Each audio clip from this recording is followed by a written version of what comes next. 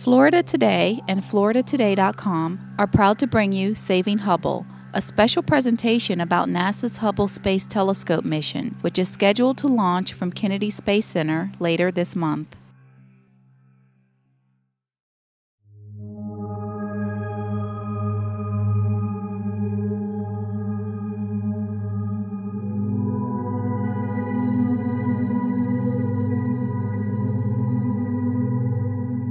The Hubble Space Telescope. Notorious for its phoenix-like rise from fabulous failure, NASA's flagship observatory now is regarded as the most productive scientific instrument ever designed by human engineers, the most important telescope ever launched into orbit. A cosmic time machine, Hubble was launched back in 1990 with a misshapen primary mirror, and its view of the universe was fuzzy as a result. It was as nearsighted as Mr. Magoo. But spacewalking astronauts fixed the telescope during a dramatic repair mission 3 years later, and the observatory since has revolutionized our understanding of our solar system and the universe. Now NASA is poised to send up another 7 astronauts on a 5th and final Hubble servicing flight, a mission to install 2 new state-of-the-art science instruments, repair 2 others, and equip the observatory to operate another 5 to 10 years. Hubble scientists are understandably stoked. I am on the highest peak I've ever been on, personally or professionally. Hubble is going to be 10s and 20s and 30s of times more capable than it has been up to this time. We're going to look farther back in time than Hubble has ever looked before. We hope to look to within 400 or 500 million years of the Big Bang itself. Right now, the farthest Hubble has looked back, we have 1 object that we have detected that we believe emitted its light when the universe was about 800 million years old. We have hundreds of objects that emitted their light when the universe was about 1 billion years old. We want to push back farther in time because what we're seeing are the little fledgling infant galaxies just starting to form, little clumps of stars and material that later will come together and collide and build bigger structures like we're accustomed to seeing with our own Milky Way galaxy, for example. And today we realize how little we know. I mean, it's becoming almost a cliche that we only understand about 4% of the content of the universe, which happens to be the 4% that contributes to who we are. But the other 96% remains a deep mystery. Who was Hubble? Born in Missouri in 1889, Edwin Hubble was a Rhodes Scholar and astronomer who in the 1920s made the discovery that our universe is expanding. His observations revolutionized astronomy, and he stated that there are other galaxies in the universe besides our own, and the universe in fact is expanding. His work gave birth to the Big Bang Theory. He died in 1953. Ever since Hubble realized that galaxies were rushing away from each other, astronomers have sought a precise measurement to date the age of the universe. The Hubble Space Telescope's instruments let us view that expansion of the universe. Here's a timeline of the universe and how Hubble's instruments help define it. Scientists believe the universe expanded from an extremely dense and hot state more than 13 billion years ago, and it continues to expand today. In 2004, astronomers unveiled the deepest portrait of the visible universe ever achieved. The 1 million second long exposure revealed the first galaxies to emerge from the time shortly after the Big Bang, estimated at about 800 million years after the beginning of time. Light from this image comes from way before the existence of Earth and took billions of years to reach the Hubble. The Hubble Deep Field image comes from a small region in the constellation Ursa Major. It was assembled from 342 separate exposures and was taken with Hubble's Wide Field and Planetary Camera 2 over 10 days in 1995. The image has been called the most important image ever taken. Light from galaxies beyond the Milky Way takes billions of years to reach the Hubble. Our Milky Way galaxy is 100,000 light years across, meaning light takes that long to travel from one end to the other. The region that Hubble observes best extends from a few light years to a few thousand light years away. Light now arriving from these objects left sometime during early human history. From Mars, light takes just a few minutes to reach the Hubble. From Jupiter, a little over a half an hour, and from Saturn, a bit more than an hour. The Hubble can observe dramatic changes on planets and their moons the same day they occur. So what has the Hubble Space Telescope meant to astronomy? Ask Ed Weiler. I think before launch we used phrases like Hubble represents the single biggest leap in astronomical capability since people were using their eyes and Galileo started using a telescope. That was about a factor of 10 increase in resolution for Galileo over the human eye. Although a lot of big telescopes were produced since Galileo's time, there was never one single leap that big, if you know what I mean. You know, something was 50% better, 30% better, factor of 2. Hubble was taking it at a factor of 10. We were accused of overhyping Hubble's capabilities before launch. I mean, especially with spherical aberration. You know, people said, no, you guys will never, guys would have never accomplished all those things you promised. Ironically, we've gone so far beyond those original promises that we forget what the original promises were because they seem petty compared to what we've actually accomplished. I mean, we used to talk about reaching the 28th stellar magnitude, which is an astronomical term. You know, we've shown we can reach the 31st magnitude, which is like a factor 6, 7, or 8 deeper into space. We are hoping to be able to see back in time to about 1 or 2 billion years after the Big Bang. We've seen now 800 million years after the Big Bang. You know, we were hoping to be able to prove that supermassive black holes exist. You know, just one. Well, we did that right after 1993 with the faint object spectrograph, M87, the galaxy. Since then, we've basically now not only shown that black holes exist, but every galaxy we look at seems to have a supermassive black hole. They're ubiquitous. They're everywhere. So to astronomy, I mean, you hear the quote, something's going to rewrite the textbooks. Let me tell you, Hubble's rewritten a lot of textbooks. In fact, you can't pick up a textbook in astronomy or even a popular book in astronomy anywhere on Earth written in any language, whether it's Arabic or Swahili or English or French, that isn't filled with Hubble pictures. It's become the icon for astronomy. John Grunsfeld, a member of the Hubble servicing crew, was an accomplished astronomer before he became a NASA astronaut. The Hubble Space Telescope is more than remarkable. It has produced all of the science that we expected it would. The discovery that black holes really do exist and occupy the center of nearly every galaxy. Massive black holes, millions of times the mass of our sun. It's measured the age of the universe, 13.7 plus or minus 0.1 billion years old.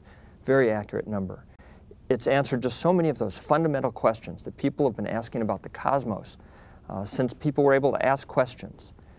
From the science community perspective, Hubble is the specialist. So Hubble is the perfect partner of the very large ground-based telescopes and the radio telescopes and the other space telescopes. But it's also that specialist where you need something that has to be answered that may be really difficult to do, then only Hubble can do it. Hubble is a giant reflector telescope with onboard instruments that capture more light than the human eye. Its importance to astronomy is beyond measure. Let's look inside and see how it works. Light enters the telescope and reflects, or bounces, off the primary mirror. The curved primary mirror focuses the reflected light toward the smaller secondary mirror. Light reflects off the secondary mirror and back through a small hole in the primary mirror where it is focused onto the focal plane and then picked up by the science instruments. Data from the instruments is sent to a relay satellite orbiting above Earth and then beamed down to a station at White Sands, New Mexico. From there, the data is sent to the Goddard Space Flight Center in Greenbelt, Maryland, where it is processed and made available to scientists around the globe.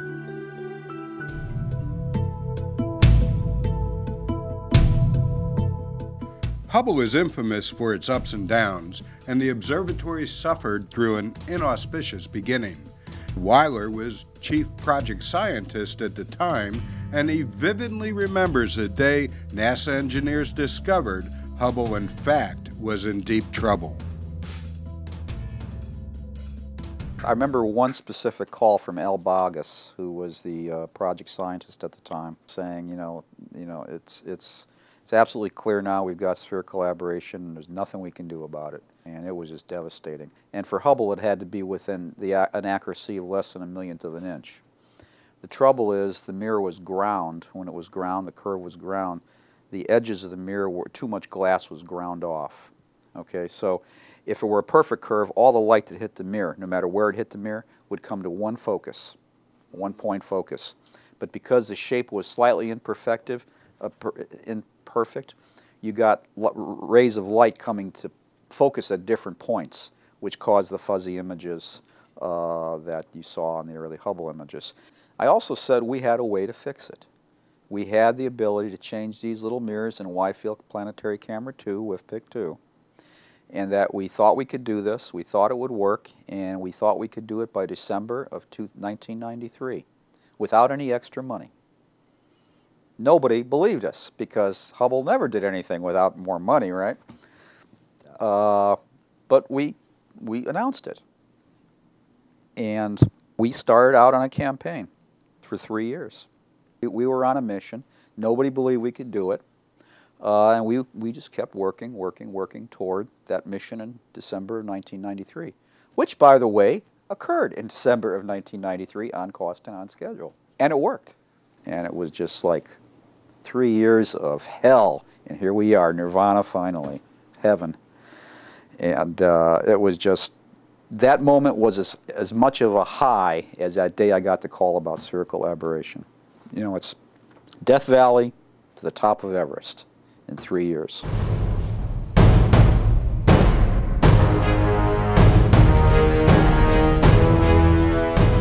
Launching 6 years after the 2003 Columbia accident, NASA's last flight to the Hubble telescope is considered the riskiest.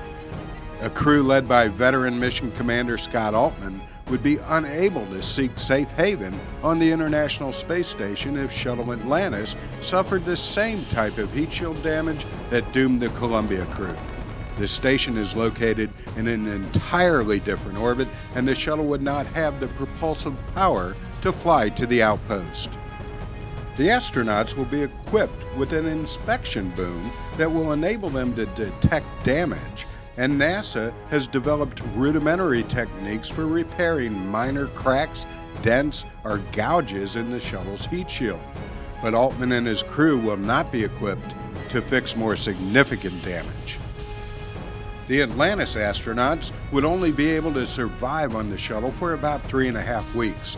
Operating in survival mode, they would shut down all but essential spaceship systems to save life-sustaining electrical power.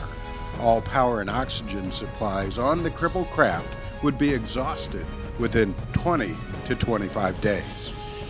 The Atlantis astronauts and the people who work on the telescope say the risk is worth the reward. Grunsfeld is making his 3rd trip to Hubble.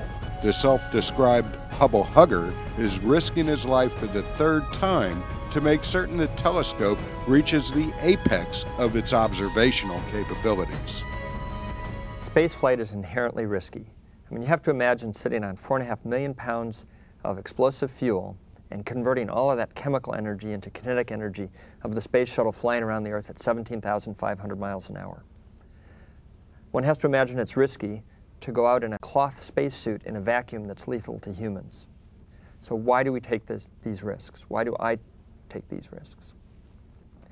I take these risks because I think that space exploration, science, the science that the Hubble Space Telescope does is incredibly important to humanity. For the people of planet Earth, the kind of risk we're taking in the space program are worth the risk. And it's the risk that I accept as a risk taker. A married mother of 2 from Silver Spring, Maryland, Jackie Townsend is the instrument manager who shepherded a new Hubble planetary camera through testing in advance of the upcoming launch. She agrees with Grunsfeld. I think that the Hubble Space Telescope program is able to capture the imagination of the American people and the imagination of the people who work on the program as well, because it's so big and what it does is so diverse.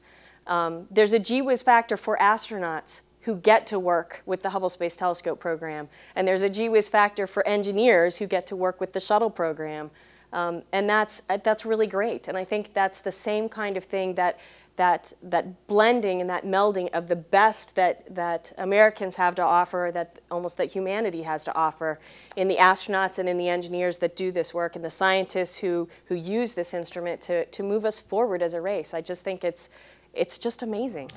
Shuttle Endeavour would be ready to fly within a week from one of NASA's 2 Kennedy Space Center launch pads on a rescue mission if Atlantis suffers damage so severe the spaceship and its astronauts would be lost during atmospheric reentry.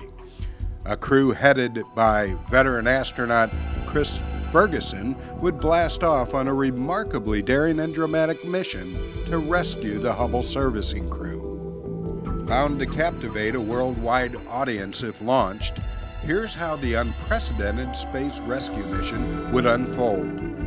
First, NASA would start up an abbreviated launch countdown. Ferguson and his crew, which would include pilot Eric Bowe, flight engineer Stephen Bowen, and mission specialist Shane Kimbrough, would jet to Kennedy from Johnson Space Center in Houston and prepare to launch 7 days after Atlantis. Altman and his Atlantis crew would immediately power down shuttle systems and wait it out in a cold, dark spaceship. On board with the commander, pilot Gregory Ray J. Johnson, and 5 mission specialists: Grunsfeld, Mike Massimino, Andrew Feustel, Mike Good, and robot arm operator Megan MacArthur. Endeavour's astronauts would rendezvous with Hubble and the crippled spaceship Atlantis the day after launch. Flying payload bay to payload bay and perpendicular, Endeavour's 50-foot robot arm would latch onto a grapple fixture on Atlantis' inspection boom. The 2 orbiters then would maneuver into a parallel position. Spacewalkers from Atlantis would escort crewmates, one at a time, to Endeavour, crawling hand over hand along its robot arm to the rescue shuttle. Flying Atlantis by remote control, Mission Control in Houston would guide the crippled spaceship into the Pacific Ocean. With all 11 astronauts on board Endeavour, the joined crew would inspect the rescue shuttle's heat shield before atmospheric reentry and landing at Kennedy Space Center. The chance that a rescue mission will be required is low. The odds are about 1 in 400. So Hubble project scientists, engineers, and managers are bracing for a challenging mission that will involve 5 spacewalks on consecutive days. Top priority: install the new wide-field camera that was prepped and tested by Townsend and her instrument team. Watching on at a control room at NASA's Goddard Space Flight Center in Greenbelt, Maryland, Townsend said she is bound to get emotional once the new camera is safely in place. I know that in the moment I'm going to be very technical, very crisp, very focused, just like the crew is going to be, on what comes next and making sure that we do everything perfectly correctly.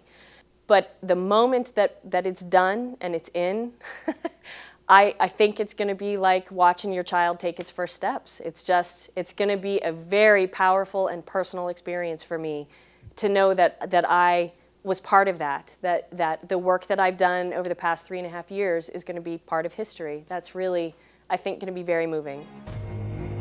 Over the course of the following 4 days, 2 teams of Atlantis spacewalkers, made up of Grunsfeld and Feustel and Massimino and Good, will install the Cosmic Origin Spectrograph. They'll attempt to resuscitate 2 other instruments, the Advanced Camera for Surveys and the Space Telescope Imaging Spectrograph. They'll install a refurbished Science Instrument Command and Data Handling Unit and equip the observatory with new batteries and gyroscopes. gear that should enable the observatory to operate at least another 5 years, perhaps a decade or more. The amazing thing about the Hubble Space Telescope is that it has a capability to be serviced by humans and represents the best marriage between human spaceflight and robotic science spacecraft. And that marriage allows us to upgrade the telescope to give it new capability. If you look at the original Hubble Space Telescope that was launched in 1990, no one at that time could have imagined the capabilities in the detectors, the cameras that we put on Hubble, and the scientific instruments that we have available now. And that's what we're going to put up. Once all the spacewalking work is done, Atlantis mission specialist Megan MacArthur will use the shuttle's robot arm to lift the telescope from a work platform in the ship's cargo bay and then release it back into its operational orbit some 350 miles above the planet. For Grunsfeld, it'll be a touching moment. So here I am going back to visit an old friend to give it a new life, along with a team of some Hubble repeats, other Hubble huggers, and a new team. So I'm looking forward to that moment with some mixed emotions. But when we've successfully serviced the Hubble with all of the things we have on our plate, a very challenging mission and a very complex mission, when Hubble flies away, I'm going to be very proud of the shuttle team that allowed us to go there and of the Hubble team that has come up with all of these fixes that will make Hubble just an incredible discovery machine. Weighing in at about 13 tons, the Hubble telescope looms 4 stories tall and is as large as a school bus. So ultimately, NASA will have to send up a robotic spacecraft to propel the observatory into a watery grave in the Pacific. Hubble is large enough and has this huge heavy mirror that some parts of Hubble will make it down to the ground, and we don't want it to fall on a city or on a place that could do damage. So it has to have a controlled entry and it has to be a guided entry. So it goes somewhere, say, into the Pacific.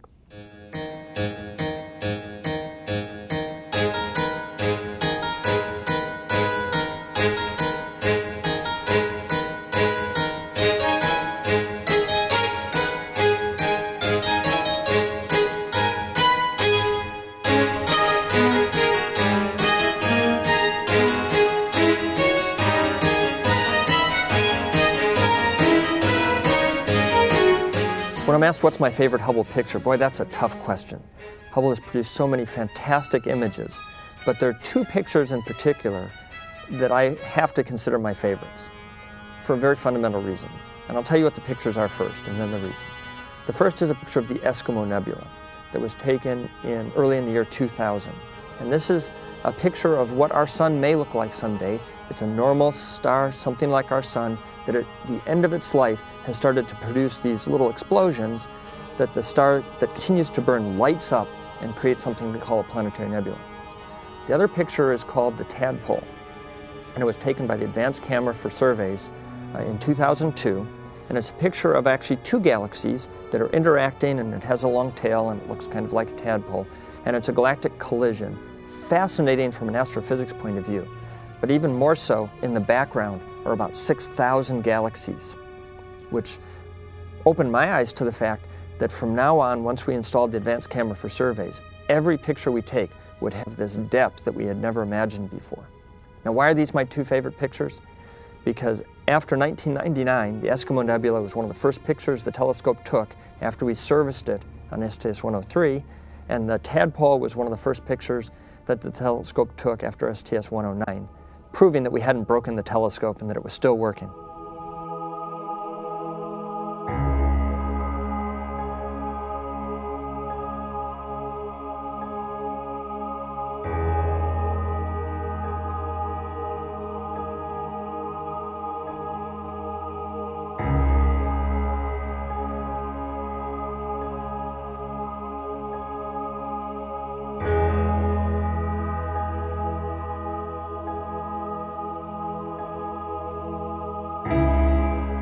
My favorite Hubble image is actually pretty much any image of galactic collisions. When galaxies collide, I just think that is the coolest cosmic phenomenon out there.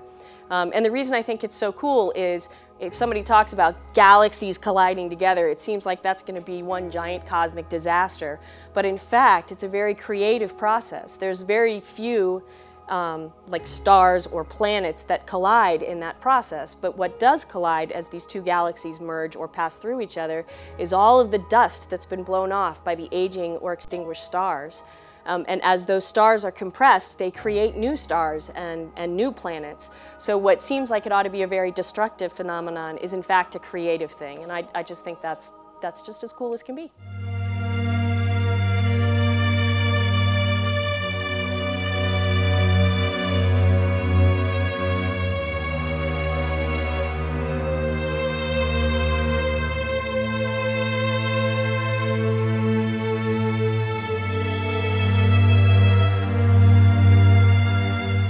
I've mothered 120 children, and you want me to tell you who's my favorite child? Yes. I recall that there are two images that the Hubble Heritage team took as our first images. And when I say took, it means we scheduled the observations, we planned, and we said, ooh, what's it gonna look like? And you know, if we use this filter, it might do this. And then we saw the data for the first moment that it came off the telescope. Those two objects are the Ring Nebula and the Keyhole Nebula. And there's something about those two objects that just blow me away today, even when I look at them, and I've been looking at them for 10 years. When you put all your, your efforts together and you see the fruit of your labors, and it's amazing and it blows your mind, it's inspiring. And every time you look at that thing, you're going to say, wow, we did something right. Let's do more.